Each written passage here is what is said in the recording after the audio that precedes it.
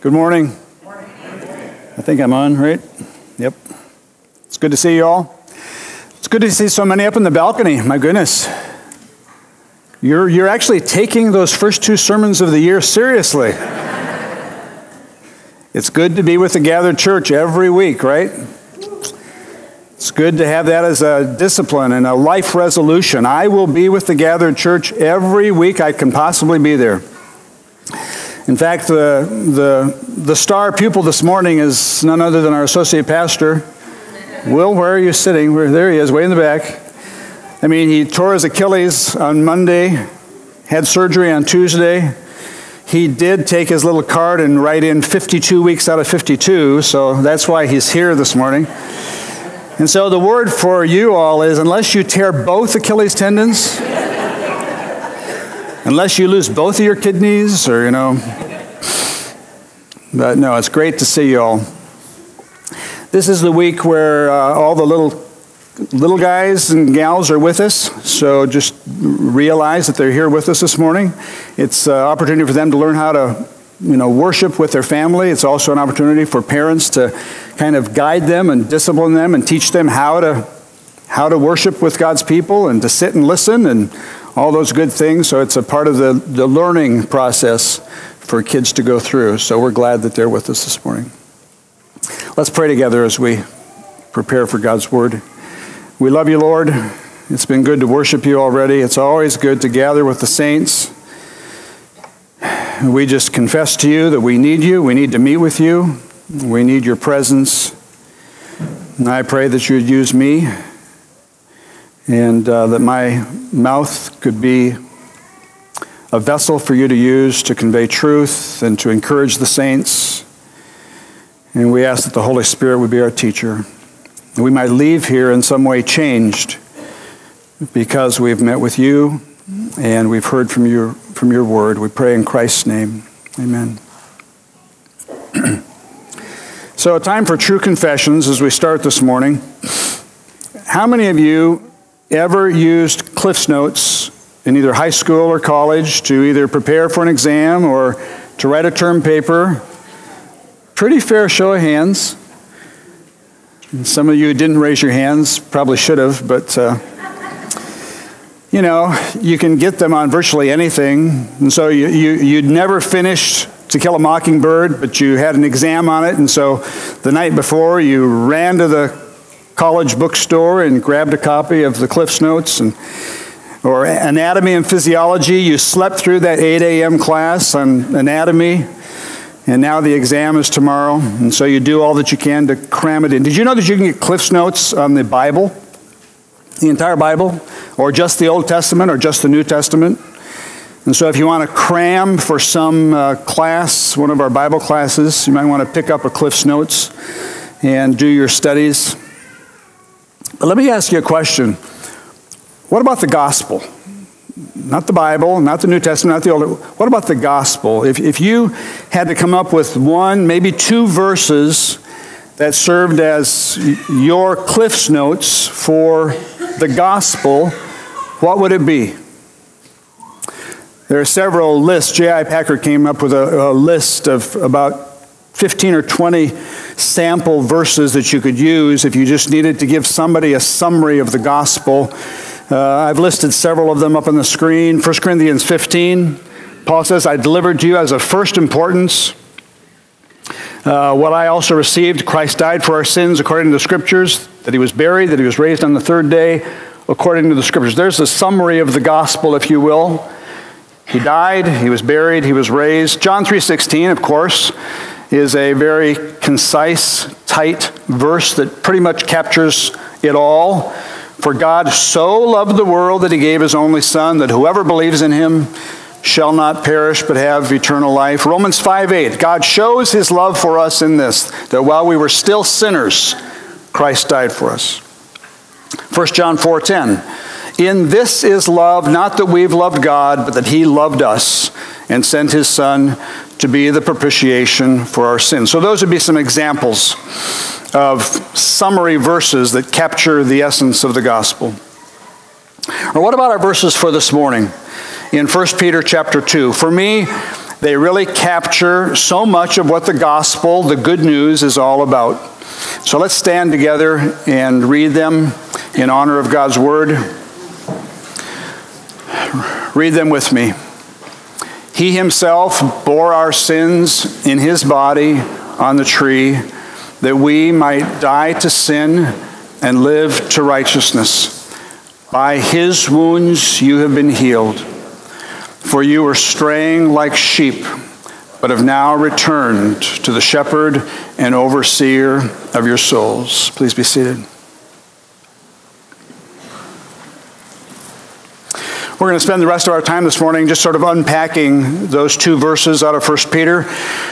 If you are a guest this morning or haven't been here in a while, this is essentially what we do at West Hills. We generally take a book of the Bible, work our way through it, and just simply allow the Word of God to guide our path and teach us. We took a few weeks break for the holidays and then to begin the new year with some special messages, but we're back in 1 Peter this morning, just these two verses. And I sent out a Facebook note to all of you, said, read the verses, familiarize yourself with them. If you're really up to snuff, you might even memorize those two verses. And so I think you're going to find that they just have an awful lot to say to us. Let me pull out four main truths that Peter gives us from 1 Peter 2, 24 and 25. First of all, just the simple fact, he bore our sins.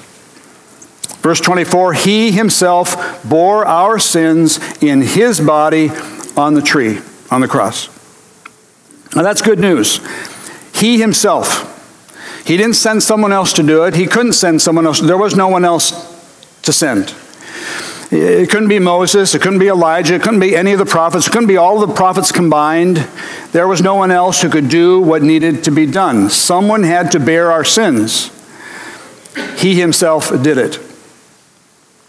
Now, under the Old Covenant, the priests would offer sacrifices to atone for the sins of the people. But the priests had their own sins, right?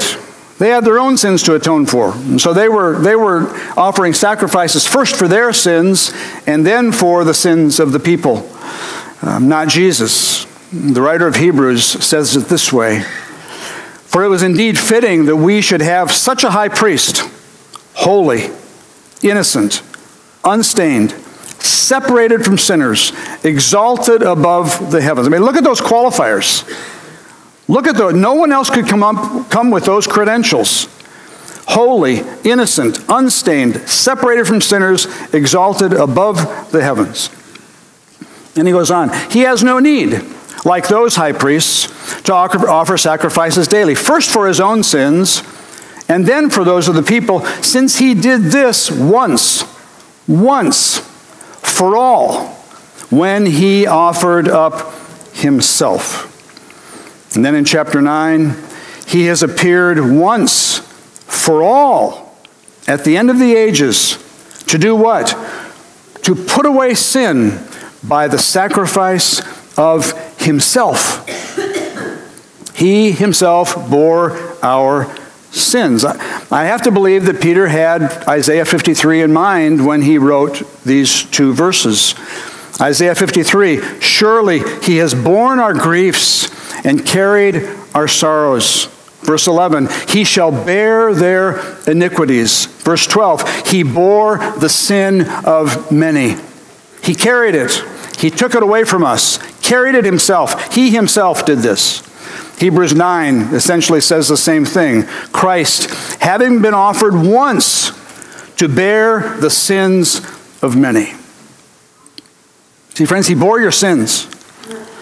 He carried the massive, unbearable weight of your sins. He took it off of your shoulders and laid it upon himself. All of it. So that the weight of your sins wouldn't crush you. See, I don't know about you, but my sins crush me. They just have a tremendous weight to them. They bear you down. He bore your sins, plural. The multitude upon multitude of sins that you've committed over the course of your life. The sins of yesterday, the sins of today, and the sins of tomorrow. The sins of actively doing wrong things and passively failing to do what is right. the sins of the mind, the sins of the heart, the sins of the mouth, the sins of the hands, the sins of the feet. You've got several extensive lists of sins given to us in the Bible. Let me review them for you. Jesus said, Mark 7, "From within, out of the heart of man, come evil thoughts, sexual immorality, theft, murder, adultery, coveting, wickedness, deceit, sensuality, envy, slander, pride, foolishness." Paul says in Romans, talking about people in general, they were filled with all manner of unrighteousness, evil, covetousness, malice, full of envy, murder, strife, deceit, maliciousness. They are gossips, slanderers, haters of God, insolent, haughty, boastful, inventors of evil, disobedient to parents, foolish, faithless, heartless, ruthless. My goodness.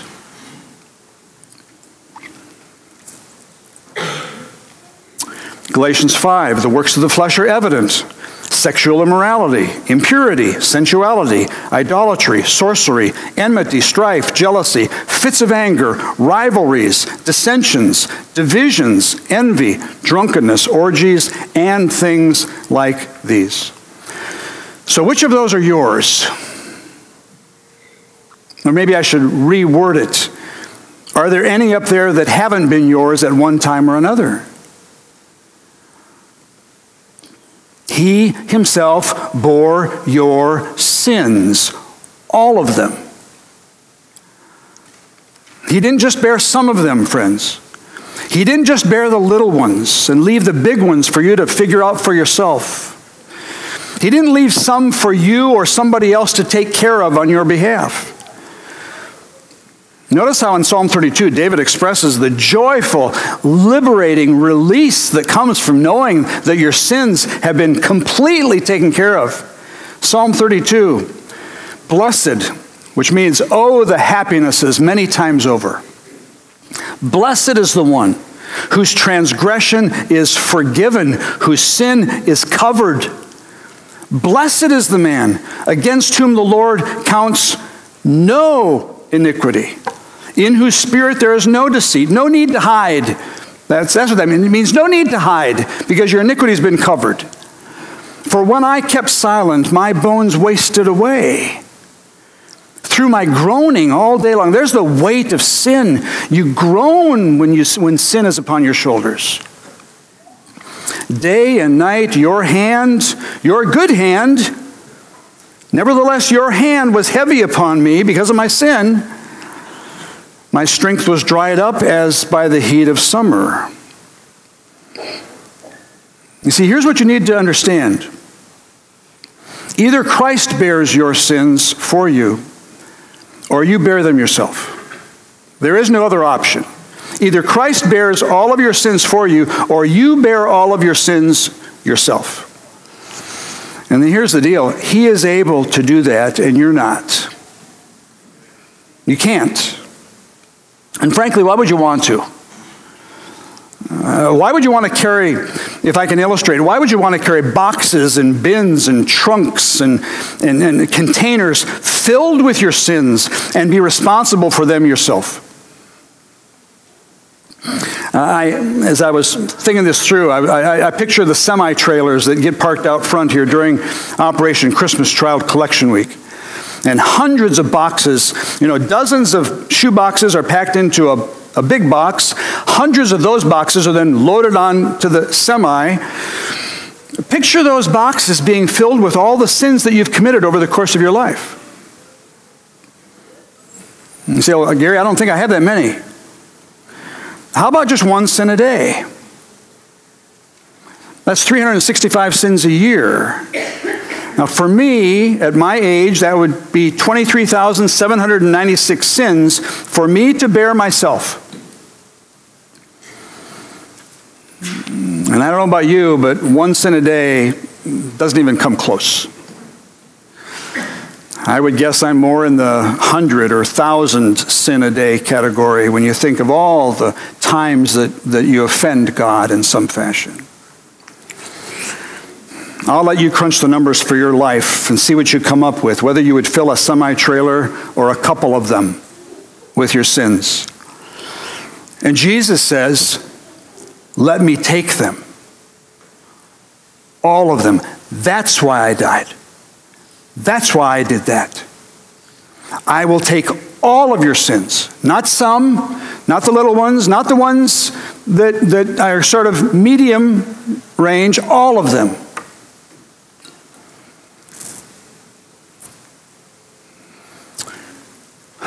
And then David continues back in Psalm 32 as to what he did when the weight of sin was bearing him down. He says, I acknowledged my sin to you. I did not cover my iniquity. I said to myself, I will confess my transgressions to the Lord. Boy, that's a huge decision to make. And so simple. I will confess my transgressions to the Lord. And then he says, you forgave the iniquity of my sin. Wow. You see why I say that these verses are summary of the gospel? He himself bore your sins. Now, someone might say, it just sounds too good to be true. Yeah, it really does, doesn't it? It sounds too good to be true. See, the assumption is that in our human nature, the assumption is that if something is too good, it can't possibly be true. We don't know how to handle extreme goodness that is shown to us unless we deserve for it to be shown to us or unless we pay for it. We don't know how to handle extreme goodness that we feel that we haven't earned it in some fashion. I mean, you earn a promotion, you earn a pay raise, you earn a bonus. But unless we've earned it and somehow paid for it ourselves, we don't know how to process that. We think there either must be a catch or that somewhere along the line we're going to have to pay for this. After all, there's no such thing as a free lunch, right? You see, friends, I'm pretty convinced because I've wrestled with this myself over the years. Deep, deep down, if the truth be told, we just don't know how to handle gospel. It's too good to be true. And so we try to come up with some way to prove that we're worthy, to earn it, to deserve it, to show God, I'm really not as bad. I'm really not all that bad. I know you had to die for my sins, but I really have a lot to offer you. And then we try to work it off or serve more or give more money to the church or whatever it happens to be to prove to God that we are worth it all. We don't know how to handle gospel. We don't know how to handle what your Bible proclaims, the news that Jesus paid it all to him I owe. Sin had left a crimson stain. He washed it white as snow. Now don't miss the second half of that verse. He himself bore our sins in his body on the tree, that we might die to sin and live to righteousness. And so Peter is telling us that our sin problem is twofold. There is both the presence of sins that you've committed, and there is the power of sin that we must contend with. The presence of sins, little things, all those things that you can specify. I did this, I failed to do this, I said this, I shouldn't have said that. I had this thought, sins. But then there's the power of sin in and over your life. And Christ's death, Peter is saying, Christ's death not only addressed your thousands of sins, it conquered the power of sin in the life of the believer.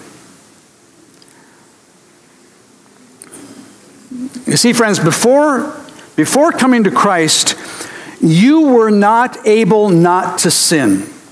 You got that? Before knowing Christ, you were not able not to sin.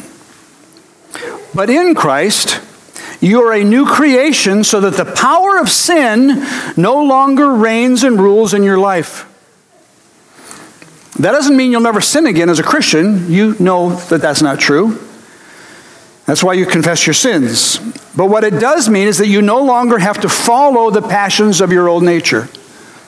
You don't have to go there anymore because you have a new power inside of you so that you don't have to obey its voice. Peter says, he himself bore our sins in his body on the tree that we might die to sin and live to righteousness. So you die to this realm, the realm of sin, and you begin living to a whole new realm, the realm of righteousness. Romans 6, what shall we say then? Are we to continue in sin, in the realm of sin, so that grace may abound? Boy, if I just keep sinning, I'll experience more grace. And Paul says that's ridiculous. How can we who died to sin still live over here? We don't have to. In fact, it would be wrong if we stay in that camp. We now belong to a new realm, the realm of righteousness. Romans 6:7, for one who has died has been set free from sin, from the power of sin, from the rule of sin. An old hymn that many of you probably grew up with, Charles Wesley's hymn, And Can It Be? Really hard to sing, parts of it, but incredible lyrics. Let me just read one stanza for you. Long my imprisoned spirit lay, fast bound in sin and nature's night. Thine eye diffused a quickening ray. I woke, the dungeon flamed with light. My chains fell off, my heart was free. I rose, went forth, and followed thee. That's the liberating release of knowing that you are no longer bound by the chains of sin. You don't have to live there anymore if you're in Christ. And so Paul says in 6:11, Romans 6:11, so you also must consider yourselves dead to sin and alive to God in Christ Jesus. Therefore, let not sin reign in your mortal body to make you obey its passions. Do not present your members to sin as instruments for unrighteousness. Present yourselves to God as those who have been brought from death to life, and your members to God as instruments of righteousness. Your eyes, your ears, your tongue, your lips, your hands, your feet. Present all of yourself to God as instruments for righteousness. For sin will have no dominion over you, since you are not under law but under grace. And so, brothers and sisters, that's just incredible news. You just need to park yourself there in that 24th verse. Remind yourself of that truth every day. He has borne all your sins. And then Peter says the second thing, he heals your brokenness. He bears your sins. Secondly, he heals your brokenness. Verse 24, the second half, by his wounds you've been healed. By his wounds you've been healed. Well, that's good news again. But to know just how good, you need to know what kind of healing he's talking about here. This is an example of the kind of verse that can be taken out of context. A text taken out of its context becomes a pretext. It becomes a false excuse. It becomes a justification for believing something that isn't true. You take a text out of its context, it becomes a pretext, a way for you to build an argument for something that is not true. Okay? There are those who, for example, would latch onto this verse and say, see, God wants for all of his people to be physically healed. By his wounds we are healed. It's obviously a promise that we just need to claim, some people would say. Now let me just say, I'm all for God healing people. We pray for healing here at West Hills, and we see people get healed. We have folks in our church family who have experienced God's healing power. We believe, my wife and I and my family, we believe it was the Lord who healed our Jesse of leukemia many years ago when our doctor put his life expectancy in the 8 to 10 year range. He's now 38 years old. Praise God. Or Brian West. He was diagnosed with kidney cancer and then went into his lungs, and he was given 2 years, 12 months to live. It's been 8 years. Praise God. And there can be other stories throughout this room. And so we believe that God sovereignly, graciously chooses to heal some of his children some of the time. And all of his children will be healed ultimately. when we get to go and be with the Lord when we die and he gives us our glorified bodies. But friends, we also know of many instances when God hasn't and doesn't always heal faithful Christians who love the Lord and who seemingly die prematurely. From our perspective, they're killed in a car accident, what have you, whatever the case may be. What I'm saying is you can't yank Bible verses out of their context in order to try to prove your point or build a false case. And this verse would be a classic example of that. By his wounds you are healed. You have been healed. What does it mean? Well, again, he's drawing on Isaiah's prophecy of the suffering servant in Isaiah 53. Where Isaiah uses parallel statements for the purpose of emphasis, which means he says the same thing twice, but the second time he says it differently than the first.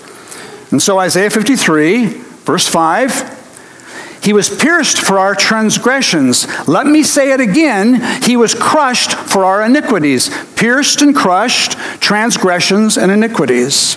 Saying the same thing, just driving it home. Double force. You see, the entire chapter is about the coming Messiah who would come and suffer for our sins. He was addressing your spiritual ailment. He was addressing your cancerous spiritual condition due to your iniquities and sins and transgressions. He wasn't pierced for our physical healing, friends. He wasn't crushed in order to cure cancer or Alzheimer's. He was pierced in order to deal with your willful rebellion and deliberate flouting of God and his laws and commandments that he gave you for your good. He was crushed to remedy the bentness. You've got this bentness of your will in your life. You're bent in the wrong direction. Your nature has been perverted, distorted, damaged. He was crushed to remedy that. Well, then you look at the second pair of statements in Isaiah 53, and they're just like the first. Upon him was the chastisement that brought us peace. With his wounds we are healed. Chastisement, wounds, healed goes with peace. Chastisement that brought us peace, or the chastisement that brought us healing, with his wounds we are healed, with his wounds we are given peace. The punishment that took the form of our Lord being wounded and pierced and crushed, and as a result of that, we are healed of our greatest affliction, the cancer of our sin. With his wounds we have been healed. Psalm 147, verse 3, he heals the brokenhearted, he binds up their wounds. And so as a result, what's true now? Now we have peace with God. Peace with God. We've been justified by faith, all because of what Christ did on the cross. We have peace with God through our Lord Jesus Christ. And so I would just simply say to you, you need to repeat to yourself every single day, since I have been justified by faith, I have peace with God through my Lord and Savior, Jesus Christ. That is true of me. And I will just say that is the only way you will ever find peace. That is the only way you will ever find peace.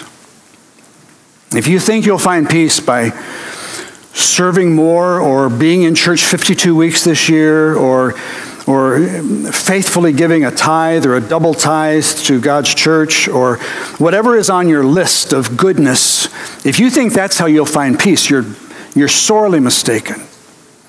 You will only find peace by finding yourself covered and wrapped in the precious blood and righteousness and saving power of Jesus Christ.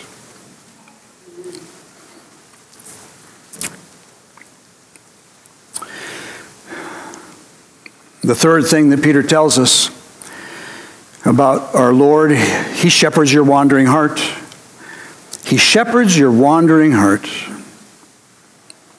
Verse 25, for you were straying like sheep. You were straying like sheep, but now have returned. You've returned to the shepherd. Straying like sheep.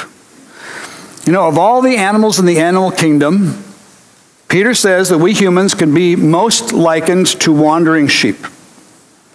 Make you feel good? And it's not just Peter, by the way. The whole of Scripture gives testimony to this truth. Frankly, I think we would all would prefer to be compared to some other creature in the animal kingdom.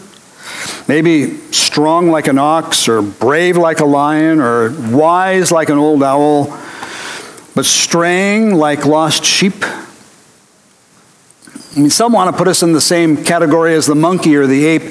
The Bible, frankly, says, if only that were true. You might be much, much better off. But no, you are more like sheep than apes or monkeys. Now, as I understand it, I've never owned a sheep, never plan on it. But as I understand it, there are 3 Ds that essentially characterize sheep: dumb, dirty, and defenseless. Okay? I mean, dumb. Sheep apparently aren't very smart. They don't have a good sense of direction. They don't seem to realize when they've been separated from the flock. They don't realize when they've wandered off, and they pick up their head and, oh, where is everybody? You know? They just kind of munch their way into a different zip code. They're dumb. I'm sorry, but that's true. They're dirty. Of course, lots of animals are dirty, but it doesn't help the sheep's reputation any that they don't even have that going for them. They smell, and then they're defenseless. They are unable to protect themselves. Like lots of other animals that protect themselves. I mean, gazelles are fast, lions, tigers, bears, wolverines, badgers, porcupines, even skunks can defend themselves. Our daughter has a 3-legged chihuahua that could manage to put up a pretty good fight with anyone who is perceived as a threat. But sheep, not so much. Easy prey. Peter says, you all were straying like sheep. And you say, Gary, why is it that we stray? What is it about our nature that causes us to stray? Why do we tend to wander from good pasture? Why do we tend to wander from the truth? Why do we tend to wander from the fold? That's the reason for my 2 messages to begin this new year. You will be prone to wander from the fold in 2018. You'll be prone to wander from the truth in 2018. And you go to your Bible, it's been a problem, friends, with human nature from the very beginning. Adam and Eve wandered when they listened to the devil's voice. Cain wandered when he killed his brother. Noah wandered when he got drunk. Abraham wandered when he lied about the identity of his wife. Isaac wandered when he did the exact same thing as dear old dad. Jacob wandered when he stole the blessing that belonged to Esau. Joseph's brothers wandered when they sold their dreamer brother into slavery. David wandered when he committed adultery with Bathsheba. Solomon wandered when he thought it would be a great idea to have 1,000 wives and concubines. Jonah wandered when he thought he could run away from God. Simon Peter wandered when he didn't know Jesus. James wandered when he acted hypocritically in front of the Jews. The Galatians wandered when they abandoned the gospel of grace. The Corinthians wandered into a whole boatload of sins. The church in Laodicea wandered into a state of lukewarmness. The church in Ephesus wandered when they lost their first love. See, friends, your Bible is first and foremost a book about God, and secondarily, it is a book about sheep. Lost, wandering sheep. And now, for you and me, the story includes us. We are in that story. We hate to admit it, we hate to deal with it, but in the nicest of terms, we are dumb, dirty, and defenseless. I saw on a message board this week, one of the area, I think it was right up here at Mason Grade School, you put a great message on these message boards. Pause each day, pause each day to remind yourself how awesome you are. I would suggest, no, pause each day to remind yourself how prone to wandering you are. Prone to wander, Lord, I feel it. Prone to leave the God I love. Lord, I wander every day. My thoughts wander. My heart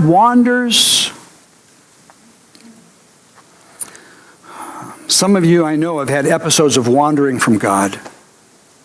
You have. Some of you have had episodes of wandering from the truth. You went over here and you munched on some grass over here because you thought it might be tasty, and come to find out it was poisonous. Some of you have wandered from the flock. You come back and God graciously brings you back into the fold because that's the way he is. He's a shepherd who's always out looking for his sheep. There were lots of terrible, terrible shepherds in the Old Testament, and boy, they got rebuked. And God said, I'm going to have to send my son as a shepherd, and he'll bring in the sheep. And so David writes in Psalm 23, the Lord is my shepherd. I shall not want. In other words, the Lord is my shepherd, I'll be okay.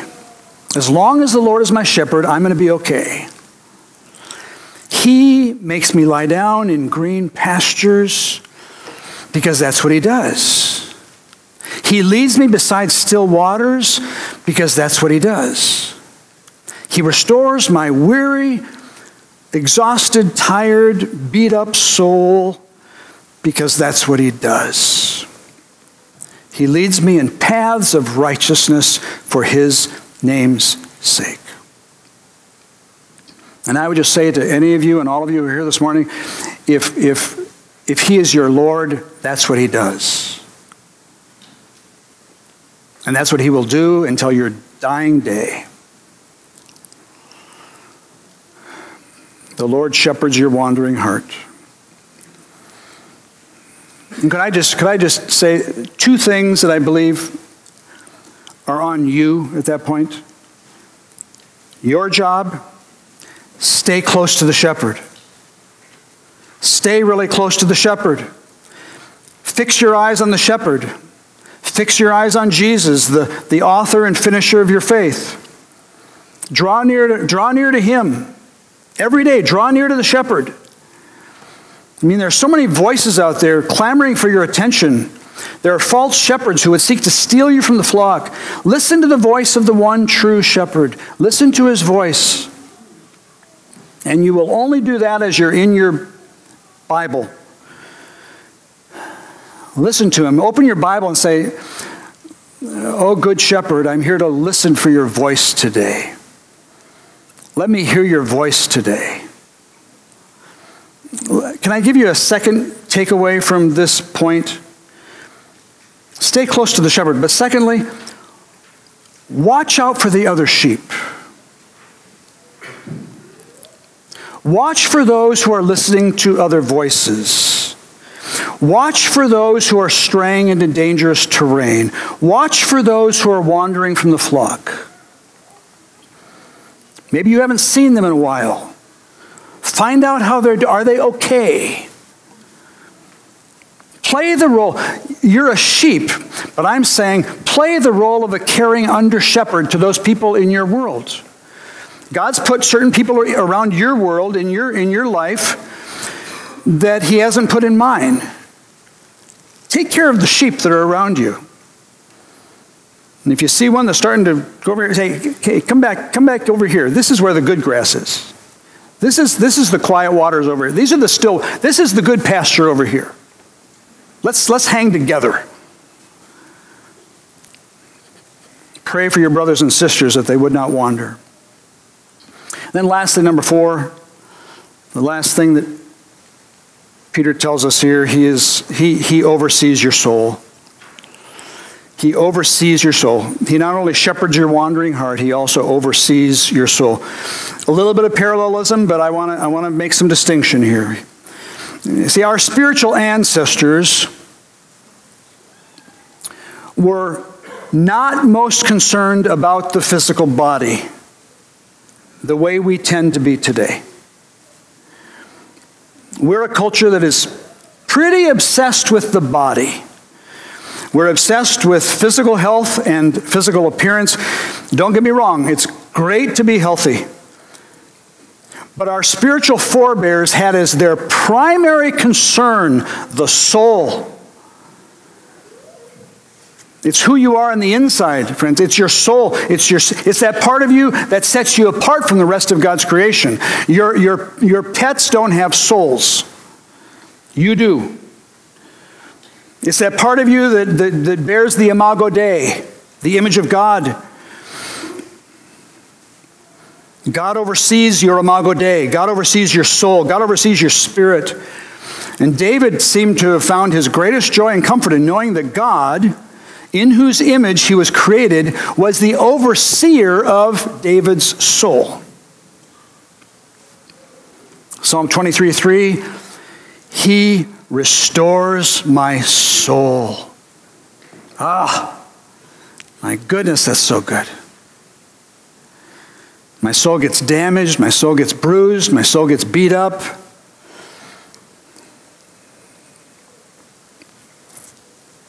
How many of you have ever restored something? A piece of furniture, a car, what have you? Yeah. It's kind of great to take something that's just really beat up and in disrepair and bring back its beauty. We did that with the cottage that God blessed us with 5 years ago. We took this poor little sad house in northern Michigan and we restored it and we brought it back to its prettier than it was for a long, long time.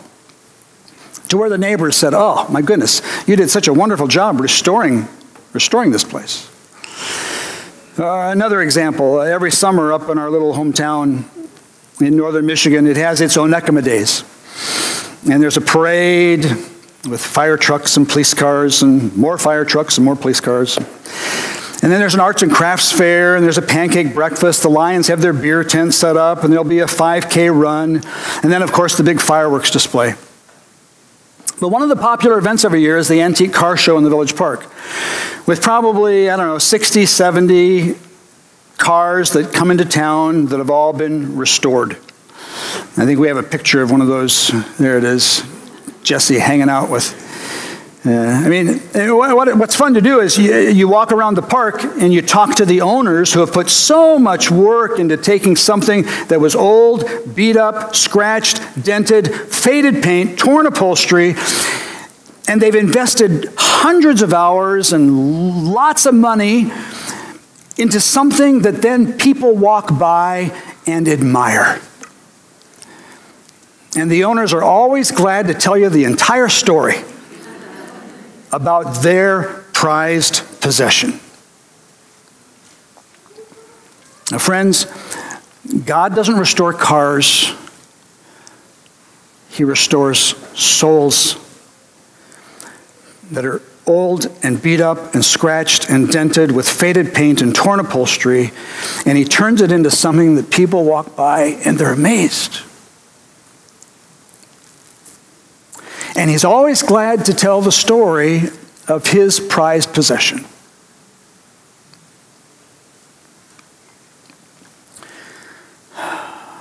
Psalm 25, "Oh, guard my soul and deliver me."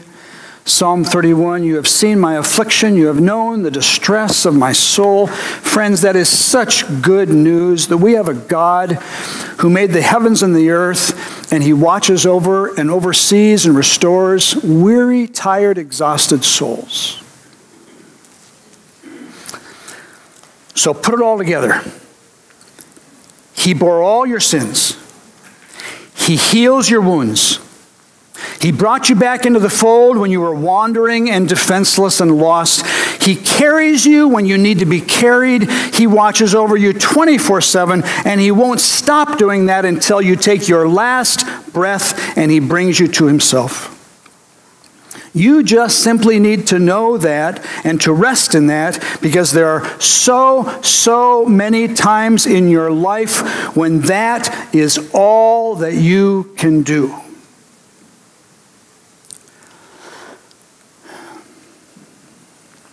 Let me close with this. Many of you know the story of our oldest son, Jesse. The Lord created him and blessed us with him. He's with so very special and wonderful blessings in so many ways. But then when he was 20 months old, we took him to the doctor for what we thought was just a low-grade fever and a cold, only to find out that he had leukemia. And we began that long, exhausting journey of radiation and chemotherapy and bone marrow aspirations and spinal taps and lots of needles and lots of IVs. And friends, much of the time, he was just a very, very tired little boy. You'll see it in this next picture. There were times when he just didn't have the strength. All he could do was rest his tired body in his mom's or his dad's arms, lay his little head on the shoulder of one who loved him more than he could begin to imagine. Now, I share that with you. That's you and me with God. Don't you get tired? Don't you grow tired of trying to do it all yourself? Don't you get tired of trying to prove that you're strong enough, that you're not sick? And you say, if I could just lift my head, and I can't lift my head. The load is too heavy. Life is too hard. I'm too beat up. I've got this cancer that's just eating away at me. You're trying to figure out a way to make your life right. You're trying to figure out a way to work off some of your sins or a way to make yourself more presentable to God and to look healthy and strong. Friends, I'm here to tell you, we have a Savior who is all of what you need and more. And he just simply wants to carry you. He will restore, he will hold you, he will love you, he will hold on to you. He will cover all of your sins. He will heal your wounds. He will shepherd you. Jesus says, come to me, all who are weary and who carry heavy burdens, and I will give you rest. This is good news, friends. He bore all your sins. He carried all your sorrows. He was crushed for all your iniquities. And now he says very simply to you, let me shepherd you. Let me watch over you. Let me guard you. Let me protect you. Let me carry you until that day when I bring you home. He loves you that much. And you need to know that. That's good news. Let's pray.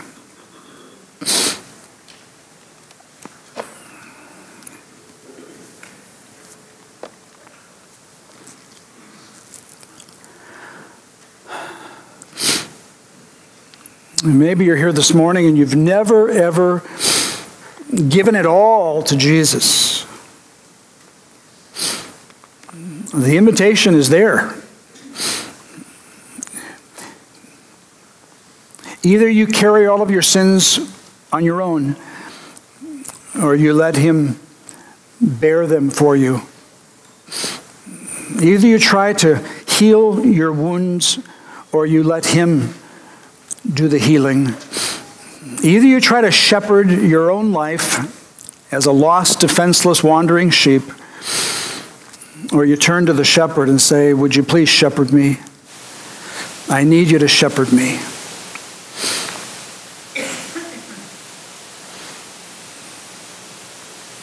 I would just simply invite you to trust him today. Trust him. Say, Lord Jesus, I don't know everything about you, but I've heard enough today to know that I really, really need what Pastor Gary has talked about. I need someone who promises to oversee my life and watch over me, and someone who loved me so greatly that he would give his life. And so today, I just want this day to be my day, and I trust you today. I give my life to you because you gave your life for me.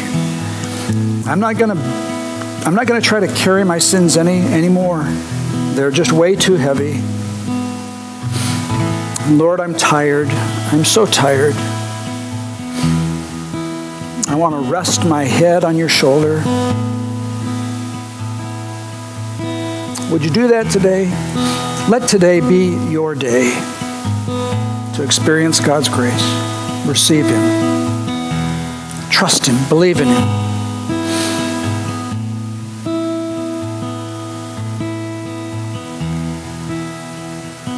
If if today was your day to receive Christ, please let me know as you walk out today. Just shake my hand and say, today was my day.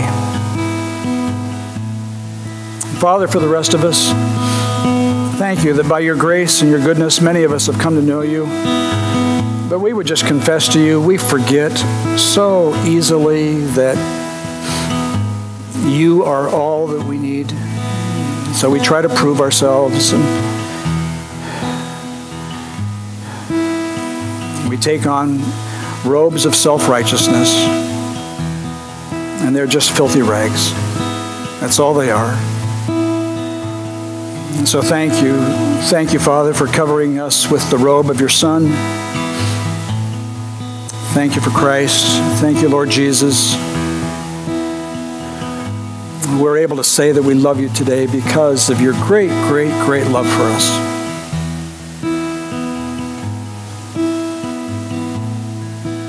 And now as we share in the Lord's table, we do so with thanks and praise for a Savior who gave his all. We pray in Christ's name.